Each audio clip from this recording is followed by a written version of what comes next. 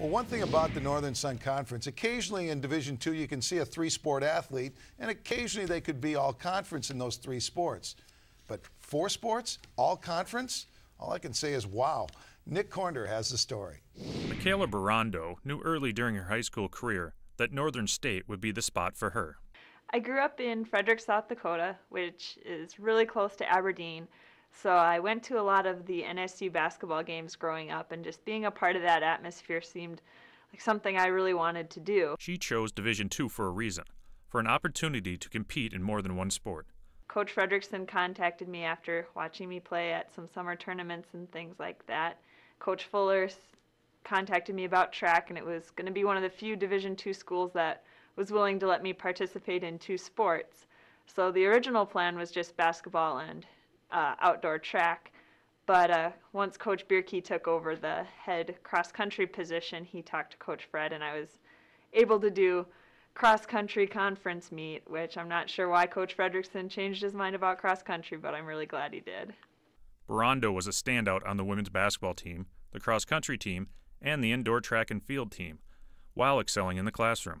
She became the first NSU athlete to earn Capital One Academic All-American twice, and she did it in the same year.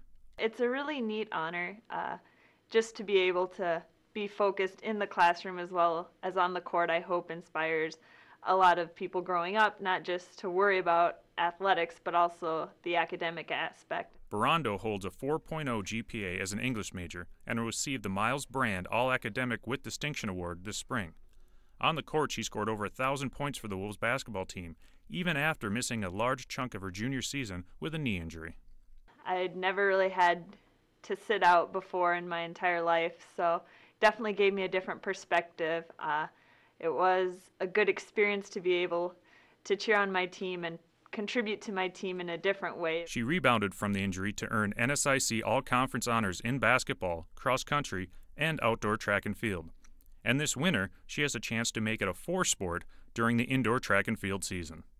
For me personally, it would be a great way to just kind of finish my career at Northern, to finish on a high note after having such a good year and then struggling for a couple years.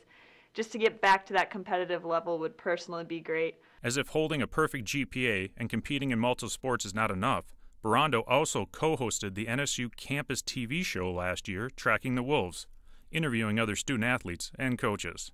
Welcome to Tracking the Wolves, the one, the only sports show at Northern State. I'm Mikayla Barondeau. Tracking the Wolves was a great experience. One of the downsides of being an athlete and so focused on academics is you are very focused and you have such a set mindset and planned everything out. And Tracking the Wolves gave me a chance to just kind of let loose and kind of fly by the seat of my pants and just have fun with things. And her plans for after college? The same as any other graduate. Get a job. I hope to get a teaching job somewhere. And ideally, I would eventually work into a coaching position, basketball, track, and cross country, of course. There's a young lady with a big future, Butch. I'm not sure I should say this, Mike, but, you know, I'm going to be cheering for her to be all-conference as the commissioner in four sports. Well, she's quite a young lady and quite an athlete, too. We wish her the best.